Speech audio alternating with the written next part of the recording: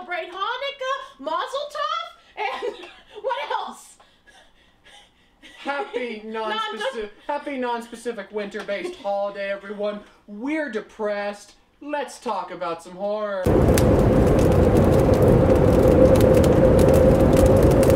Welcome to our 12 little days of Merry Christmas. And today we decided to begin the festivities with a particularly cheery little film. So if you want to hear me and Sparky's ho ho ho jolly ha ha ha thoughts on a wonderful little film called Silent Night, we'll pull up your cocoa and get cozy, kitties.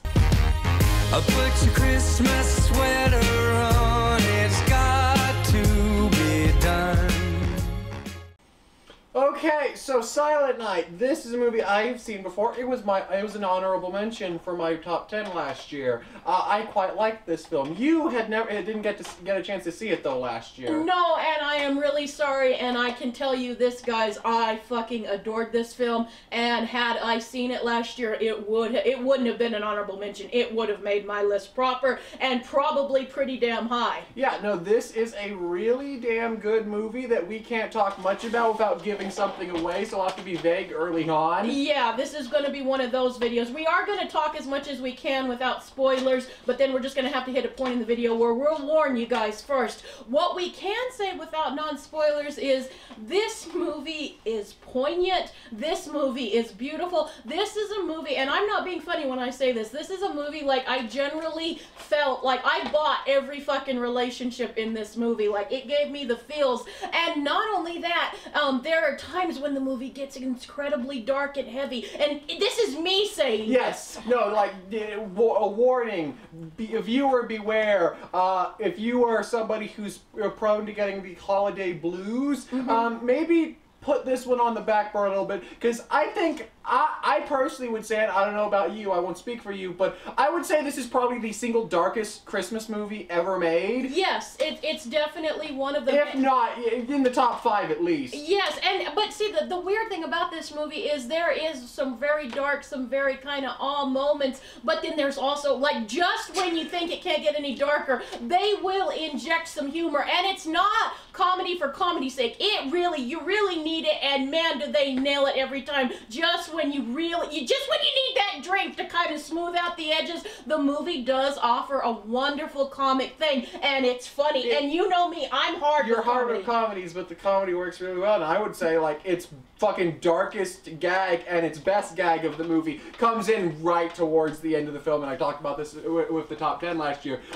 You will never see a scene involving a can of Coca-Cola in the same way. Like, this movie makes a can of Coca-Cola incredibly fucking funny and incredibly fucking dark. It really does. I wonder how the Koch brother feels about this movie. But this movie is incredibly smart, and one of the things, and it took me a while for it to penetrate my dumb little brain, but we got to maybe about 30-40 minutes into the movie, and I looked at you because Christian had seen it, and I was like, oh god damn it, and it clicked what the movie was trying to say. And this is one of those movies where it has a hell of a lot to say, and again, if you're already kind of down with the holiday blues, it's gonna make you maybe even make a little sadder, but it also is like, god damn, how fucking spoiled we are, because one of the themes of the movie, and I don't think I'm spoiling anything here, but one of the themes of the movie is complacency, and how with some of us and some of the haves are worried about the stupidest problems while there is mass genocide, while there are children going hungry in the world, while we are just being sheep and doing what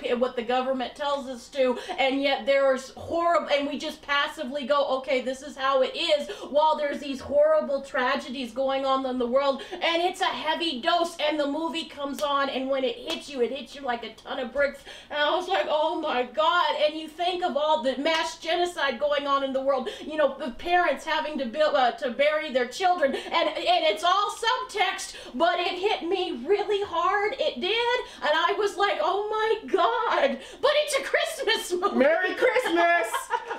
Yeah, no, absolutely. You're absolutely right about that. This movie does have quite a bit to say, both on, like you said, the complacency with a lot of things, as well as some other thing. One thing about this movie is this is a British film. Yes. And this movie specifically has to be a British film, because one of the other things it's talking about, which I'll mention in spoilers, but the British society and British culture, especially of the last 10 or so years, is incredibly pertinent to one of the things, and one of the major things that the movie is tackling and talking about, and it does it without ever even really bringing it up, really. Like, the actual event is never brought up itself. There's just, like, little mentions of things here and there, as well as something in the movie that's a clever little name drop of it. And that's one thing that's so genius, and we're dumb Yanks, guys, and we don't, well, Christian's actually pretty well read, I'm not, but you still are going to be able to pick up the subtext with the movie. Even with the movie telling you so little, you're going to clue in on some things and go, oh, okay, this is what we're talking about. And it's a smorgasbord. It is literally a Christmas feast, what all these very hot button issues that are talking about. And again, it kind of makes you a little sad for the world, and these characters, and the kid from Jojo Rabbit is Kid from the Jojo amazing. Rabbit is our lead. The in whole the movie. cast is, and that's one thing where this really works. And see, I went in completely blind, and I think you guys should do the same if you can. Like, I thought this movie was going to be, I knew some fuckery was happening at a Christmas party. I was assuming like zombies or the party guests were going to go rabid. I didn't know we were going to go where we go. Yeah, no, yeah, exactly. All you need to know, this movie is about a group of people, a found family of sort of, they all were like college friends and stuff. Now they're a lot older. They have their own lives, their own partners. Kids. Some of them even have children. All meeting together at one of the our main family's big mansion for Christmas Eve, and some horror thing is going on around it, but they're all just there to celebrate Christmas together. That's all you need to know going into the movie, and it handles itself very well in that way. It does, and we'll talk about it more in spoilers, but really, we'll talk about this deeper in spoilers, but what else can they do? And depending on what kind of person you are, you're probably going to have a lot of opinions on what choices they make, what choices you would make, especially if you're a parent. Mm-hmm. I mean, oh my God. But again, Jen, this is a Christmas movie. Jen, Christmas. You said this was darkly funny. Yes! Yes, it is. There's so many really good gags. Like this, granted, comedy's subjective, of course, but we love dark comedies, especially. Yeah. Like, you know, that's why I love We Need to Do Something so much. That movie clicked, and if it wasn't for that movie, this would have been the best black comedy of 2021, but We Need to Do Something came out. But no, like, the comedy in this movie, I think, really lands really well, and it's never forced. No. It's never, like, it put in there because it feels like we needed to have a joke. It's put in there because that's just the situation playing out. And you're viewing it from, like, the third perspective of the audience viewing all this happen. And in situation, it's not particularly funny, but from the audience's perspective, it's really goddamn hilarious to watch all of these fucking idiots go around and the events unfold. Yes, and you're getting a fly-eye view, and it's like holding up a mirror to all of us. We're all dumb idiots just running around chasing our own tails, and again, what would you do in this situation? But we're still uniquely human, and there's some things that are said that, you know, are very relatable, and that's what works about this movie, is it is so relatable. The human relationships, the choices you make, how people are people, that everything about this film is just so genius, and it never fucking ham-fists anything. It never force-feeds you. You're just going along for the ride, and then when the curtain is revealed, you're like, oh, fuck me. And another thing I really like is how subtle this movie is. Like, it makes you care about the characters. There is a scene with a grandmother, and you only get maybe like 7-10 minutes with her at max. Not even that, like 3 or 4. And the scene with her is so fucking, like, I got the feels, and I think everybody will. And I never had a grandmother on either side. I never knew my grandparents, right? But this was such a total scene, and you bought, even though you didn't spend much time with the actress, you bought that she really loves her family, and how everyone is reacting during the call. It's just like, it's so human and so relatable, and it's just fucking amazing. The performances in this movie is what it relies on entirely. Like, the performances and the writing. And everyone does a phenomenal job. And there's a lot of really good actors, not just the kid from Jojo Rabbit. Keira Knightley's in the film along with Sam Goody. So like there's a lot of others. Character actors. Johnny Depp's daughter is in the movie as well, and everyone does a really damn good job in this film. Everyone plays their roles incredibly well. It really does, and like I said, the kid and the lesbian reminded me so much. Oh yeah, so you're gonna be sitting there like, God damn, you're gonna just naturally be sitting there going on like which characters you relate to. Personally, it was the main character as well as the fucking blonde lesbian woman that I personally relate to, which makes sense. I get that. I can see that, but yeah, no, I don't want to jump ahead this far, but I feel like we almost have to. Is there anything you want to mention before we get into spoilers? Oh, can we talk about any pros or cons before we get into spoilers? Is there any cons? I feel like we could probably talk, because I have none. I have none. I think this is a brilliant... I don't really, honestly. I think for the most part, the movie's really damn good. Again, I was in my honorable mention list for last year. I really, really liked the film. Go ahead. I don't mean to cut you off, but the only thing I will tell you, and this is not a con, but like I said, the holidays are very rough for me. The holiday depression for sure and stuff. And every year you try to, and some years are better than others. And this movie is funny, and it is a Christmas movie, but there are going to be some heavy things that lay to you. So if you're kind of prone to that, I'm in a very weird headspace because the movie made me laugh. I fucking adored it, but it's also a downer. And while it's a movie, I definitely am going to rewatch. I can't say it's a movie that I'll watch every single Christmas, depending on my state. No. And I sound like such a baby saying that. No, you're right though. It was interesting because, this was my second viewing of the film. This was the first time I've watched it around Christmas time. When I watched it last year, it was like after Christmas. It was like towards the very end of December. It was one of the very last films I watched before we did our end of the year list that year. It was like December 27th or something when I watched the film. So Christmas had kind of already faded at that point. And last Christmas, like, for those of you who are here, yeah, last Christmas, y'all know it was not that particularly great. We planned to do 12 days, we got 2 days in, and both of us had a fucking complete and utter mental breakdown and depression spurts. That's why we're doing them early this year. That's why we're filming this video in November. So hopefully you will be seeing this and there will not be much like last year. There won't be like, here's 2 videos and then we're gonna hint at the videos that we're gonna do later on in the week. And none of them fucking manifest. Hopefully everything will be filmed by the time you're seeing this video drop. We're playing the YouTube game smart this year. Yes. But it was interesting getting to see this film or closer to Christmas when it's a lot more omnipresent and in your mind. It was very interesting to see it. Like, it genuinely does have like a lot. It feels like that premise alone. It really does feel like a fucking Hallmark movie premise. It does. Like, oh, these group of friends, so like college friends, this found family, meeting together with love and forgiveness. With love and forgiveness, they're gonna band together and work all of their issues out. That's the fucking premise of a Hallmark movie. Mm-hmm. And then the movie just pulls the rug out from under you, and it does it really damn well. No, I don't really have any cons. Like you said, though, if you're prone to the holiday blues or spouts of depression, put this on the back burner for a while. Like I said, I saw this film last year after Christmas, and I still really had a good time with it. So if you need some time for it, totally understandable, put it on the back burner. But however, with that being said, totally agree with that, but I can also say this movie can really make you appreciate, like you might be down, but this movie might make you think like, okay, well, I'm sitting here worrying about really stupid material things or things like that, while there are other people in the world that are dealing with things that are uncomprehendable to, like, spoiled people in other parts of the world. So in a way, like, it could totally do one way, but it also could go, okay, maybe my life has some issues. Much like a proper Christmas story. Like, it gives you much more appreciative about what you have in life. Yeah, and what you're going to do with it. Are you going to mindlessly party, or are you going to try to help and hold somebody's hand? Yeah. And you'll understand more when we talk spoilers, but it might put you in that perspective. And again, this is me, and I sound fucking cheesy, but this is how this movie really put me in this perspective, because it's like, I could do more to help my fellow man. I want to be a better... This movie made me think, you know what, sometimes we're all guilty of being sheep. I'm not a fucking saint by any I'm a fucking degenerate. I'm a pervert. You people know this. Maybe it's even why you like me. But it did have me thinking, you know what, I can do better as a person. That sounds maybe a little like bullshit, but I was really sitting here thinking as a movie, like, I want to be there and maybe hold somebody's hand that's going through a hard time and maybe make it just a little less shitty. You know what I mean? So that that's credit to this movie. Absolutely. So what we're saying is very strong positive for me. Just know how the mood you're in when you're watching it. Be in a specific mood, but totally strong positive. Totally check this film out. Yeah, this is an A+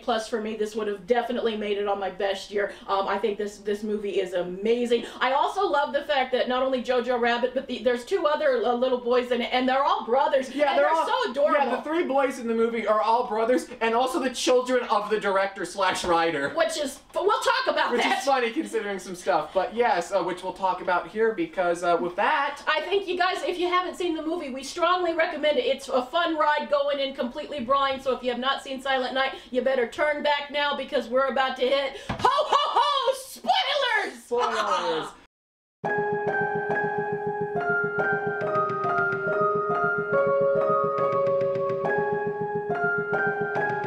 Okay, so I think we can just rip the fucking Band-Aid off again. Turn around if you haven't seen the fucking movie. So, the apocalypse is happening. Yay! An environmental apocalypse is happening. The planet is pissed off, much like The Happening. The planet is pissed off and killing us for treating it shittily. It is, and again, this is something that could really happen because how many people have been sounding the alarm bell, and probably one day some people might actually have to go through something like this. Will be I'm probably gonna be fine. I'll probably be dead before it gets really bad. But you and Jake are and Jake's kids. Yeah, no, you're absolutely right about that. Like this movie, like one thing I want to mention is there was a movie earlier, I believe towards either the end of 2021 or the beginning of this year that went on to Netflix that Don't Look Up with fucking DiCaprio and everyone who weirdly gets name dropped in this movie. Weird coincidence. But like I think this movie does what that film was trying to do, whereas that film came off incredibly preachy and pretentious and like a bunch of rich fucking celebrities telling down and enfranchised people what they're doing wrong and ignoring what the fucking celebrities are doing wrong. This film has it from the polar opposite. This movie is holding a fucking mirror and a shotgun up to the rich, the wealthy, and the governments of the world, particularly the British government in this case, because again, the movie is British. Yes, it is British, but with that, it has a very universal feel. I think anyone, no matter what part of the world... Oh yeah! No, absolutely. Like, there's a lot of elements of this movie where, like, yeah, we're not British, but you can see, and even not just the British specific stuff, but you can just kind of feel like, okay, yeah, this feels very fucking pertinent and to any fucking government and the world's government for just ignoring the climate crisis that is occurring right before our very eyes. Exactly, and also just how history has shown us again and again how a lot of, not everyone, but a big group of us usually do follow somewhat blindly and sheep-like and stuff, and we do what the government tells us to. Yes. And sometimes you are just a crackpot on the internet, but sometimes, once in a while, some of those crackpots might have a point occasionally, not all the time. Sometimes, and one other thing, this movie, and why I was said that this movie specifically had to be set in Britain and talking about Europe, the British fucking country, because the government for people gave the incredibly wealthy, like their 1%, these little things called the exit pills. Die with dignity. And die with dignity, which are cyanide capsules, basically. Wait, cyanide capsules. I know, right? I know, right? There's multifacets to this. I thought that when we were watching Yeah, absolutely. I'll talk about that in a minute too, because that was very intentional with some of the research that the director did for this film. Yeah.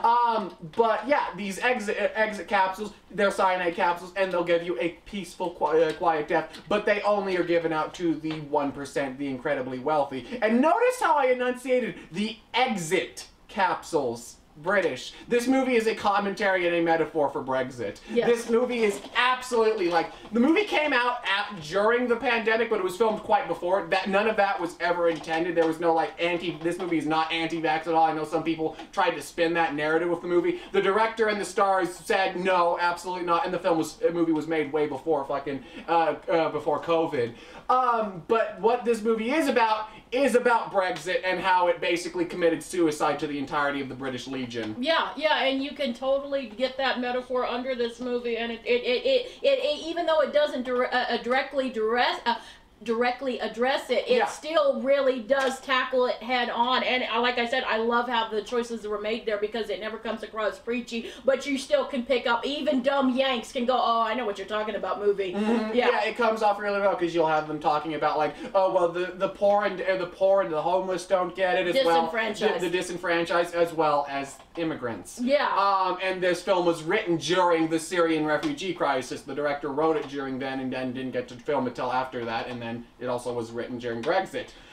I don't mean to interrupt you, but another thing that there's a saying that says it's not bad. I'm gonna butcher it. I'm not verbatim, but basically what the saying is it's not bad people doing bad things. It's good people standing still and not doing anything. It's compliance. And yes, compliance, and that's what this feels like. None of these characters are bad in this film. Necessarily, like they all have their problems. They're not but perfect. ostensibly they're decent enough people. They're decent, caring, loving people, and yet they're thinking of their own families, their own comforts and stuff, and blindly following what the government says. And this one little boy, the actor from Jojo Rabbit, goes, well, these pills will not be painful. It'll be safe. It'll be there. Otherwise you're gonna die a horrible death. And he's like, well, what about the homeless people? What about the immigrants? They won't get that pill. They're gonna have to die a horrible death. And who's gonna be there to comfort them? And that really, like, when it hit, and it just hits you, and you go, my God. And that's another thing, like, it's good people standing by and doing nothing, and I feel that that's a commentary. Well, absolutely. Absolutely. It's absolutely a commentary, and again, specifically talking about Brexit and the Syrian refugee crisis. Because notice, it's the kids saying that. Yes. It's talking. The movie's also talking about how during that whole thing you had the older generation of the British people because at the end of the day, like, I'm not British, but I'm just gonna say it was xenophobia. It was immense fucking amounts of xenophobia and compliance. It was just, that's how the British Legion has always been. We're the greatest Legion. God save the Queen, whatnot. Whereas the younger generations during that were like, what the fuck are you doing? These are people, they need fucking help. What are you doing, you sick old bastards? But the kids couldn't do shit because they weren't old enough. They had no power. Yeah. Much like with how the movie plays out. But I love the way the movie tackles all this stuff. Again, it never outright comes and says any of this stuff. I only know this because, again, my own personal take, and also through reading the director's interviews and stuff, and talking about how intentional all of this stuff was. But I really, really love the way, like, I love a Candyman 2022, which is just like, subtlety is for fucking chumps, fuck you kind of thing. But I also really do appreciate this form of, like, subtly getting that idea into people's minds and just like thinking, wait, what was up with that? This kind of reminds me a little bit of that. Oh God, was I a horrible person back during that? I appreciate that kind of piece too. I do too. This movie is so fucking good. And again, and another thing that this tackles on is, what the fuck would you do? Particularly if you have children. What do you do? Because you want to always do the best for your kid. Most of us, 95% of parents out there, even if we're shit parents, we try the best we fucking can. And until you stand there with a newborn in your arms, you'll never understand. But we're not gods. We don't know any more than you guys do. We can pretend when you're little, but that's about it. And they're making the best choices. But you're saying they're thinking the world's gonna end, and they're partying. And it reminded me, before you told me, I thought, kind of like Another Time in History. Yes, like you said, with the pills basically being fill-ins for cyanide capsules. One thing that the director did research on while she was making the film was she wanted to research and look into how Nazi officers reacted right at the end of World War II when the Allied forces were coming. The Russians, not the Americans, but the Russians were invading, and Hitler was about to fucking cast his mortal coil. Capped off his mortal coil and whatnot. She was doing research into how various Nazi officers reacted to this situation, and they play out with the characters. Some of them just party, some of them quietly just wait for the end, some of them fight against it. Like, it's what you can say with anyone, but specifically I think it's very pertinent against it, given how the pills are very much influenced by cyanide capsules.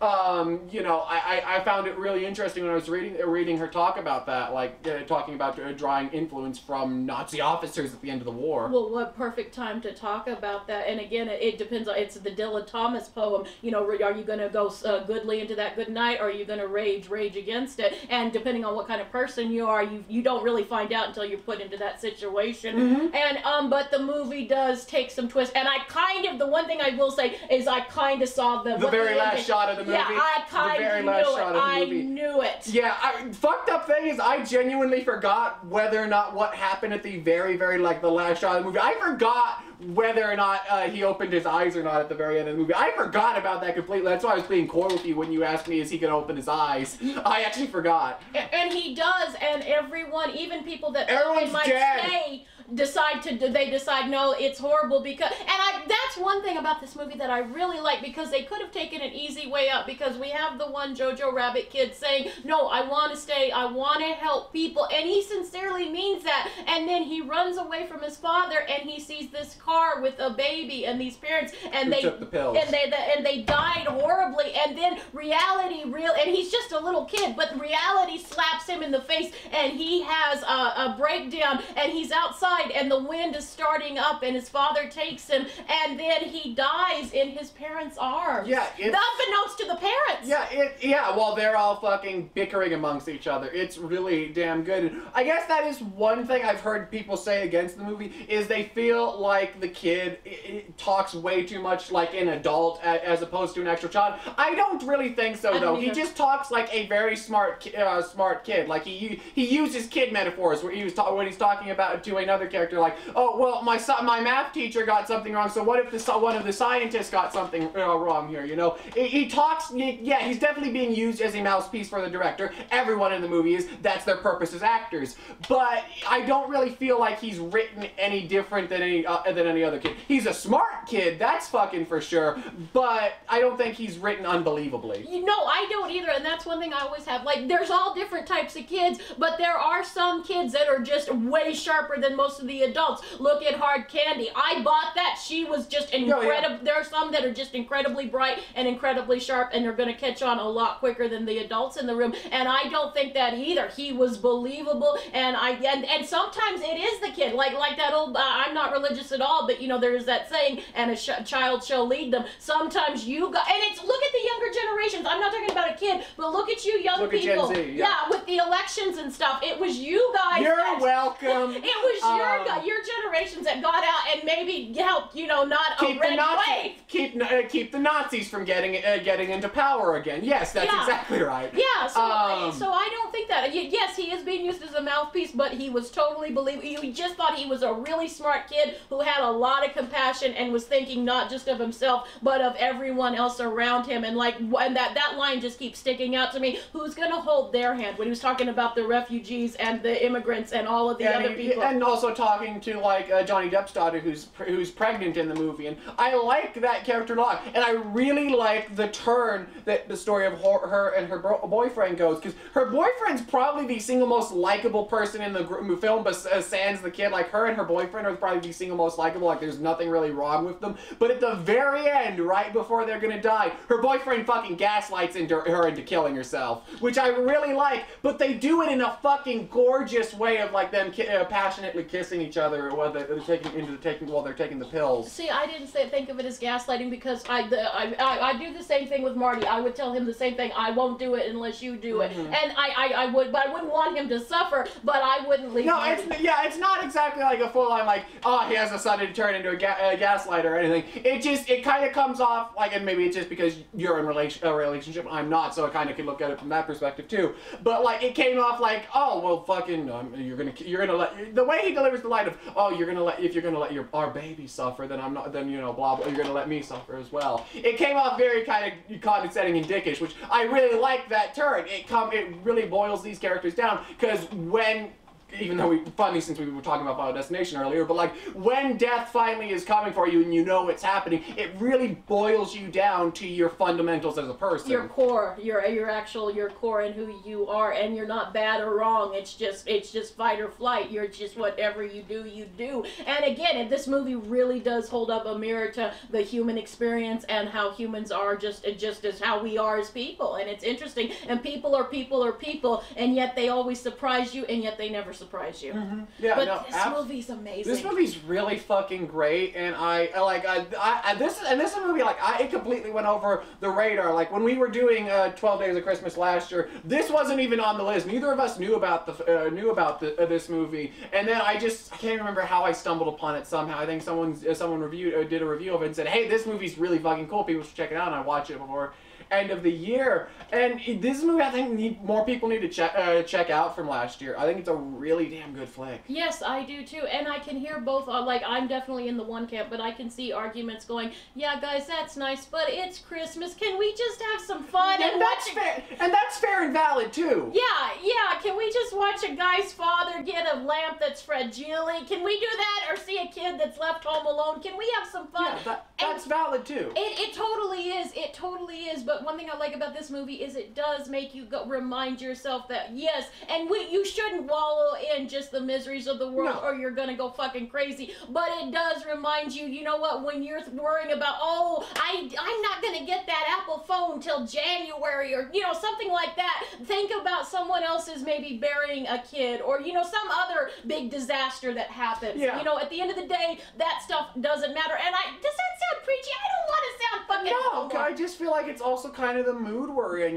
Again, we're filming this in November, and we're coming right off of Thanksgiving after the fucking Colorado shooting, and hearing all the stories of like that. And Walmart. And the Walmart shooting, and hearing those stories of those families having to fucking grieve the loss of their fucking children because of fucking psychos. Yes, families had to gather at that club for Thanksgiving to grieve together, which was beautiful, but something that never should have happened. Yeah. Whenever I think about it, I kind of start to tear up again. And then you think of those people in Walmart. There were people that their chairs were missing, from the table. They weren't sitting there, and it's horrible. So, at the end of the day, all this stuff, it's important. We're all shallow, materialistic people, but on your deathbed, you're going to be thinking about the people that love, because at the end of the day, that's all that matters. And this movie really put in something to me, and hopefully it'll make you go, I can be a better person. Even if you're a good person, we can always do better. Every one of us can. Yeah, so absolutely. It just speaks for the movie. I love this. I am glad we did this one first, because I don't want any more of these feelings. This is the first Get one. away. This is the first one we're filming, and this is the first video coming out.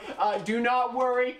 Every other movie, sans one of them, but that's dark in a different way. That's a gin dark. But every other movie we're doing for the next batch of videos are not nearly as dark and grim. Most of them are just fun slasher movies and Christmas horror, general Christmas horror. Or a giant cookie. Killer cookie. Or the return of a giant killer cookie. God damn you all. So don't worry about that. Or slight twists on it, which you'll hear about more tomorrow. But no, don't worry about it. This is the darkest we're gonna get and the serious we're gonna get for the rest of December. Don't worry about it. This is not minus one other This film. is not gonna be the norm for these videos. No, we do. We may be depressed and it's December, but we're not gonna fucking we're not doing this for the entire month. No, we do want to have some fun, but we just want to remind you, at the end of the day, this is the holidays. Just think, your kids are okay. The people you're with, the people you love, they come home to your dinner table at night. You have a roof over your head, then it's okay. Even if you're going through things, there's things to be thankful about. So no matter what your personal viewpoint on religion or anything else, just we can all. It's a universal.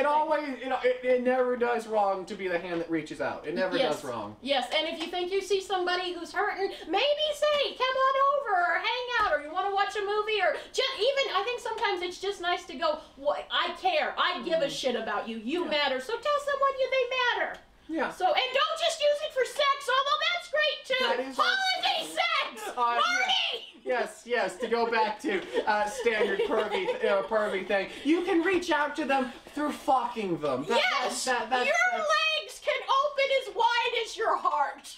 Yes, exactly. Feliz Navidad. And on that thing, that concludes our first 12 days of Cryptmas on Jen's Reviews for the Grave. We hope you come back. We promise we're not going to be so deep and emo and introspective. We're just going to be horny Christmas holiday perverts. I will be. And we're just going to be really cold because it's winter. And something that I don't think enough people talk about is winter horror. There's a lot of winter horror movies out there. So maybe we might talk about some of those possibly tomorrow? Possibly.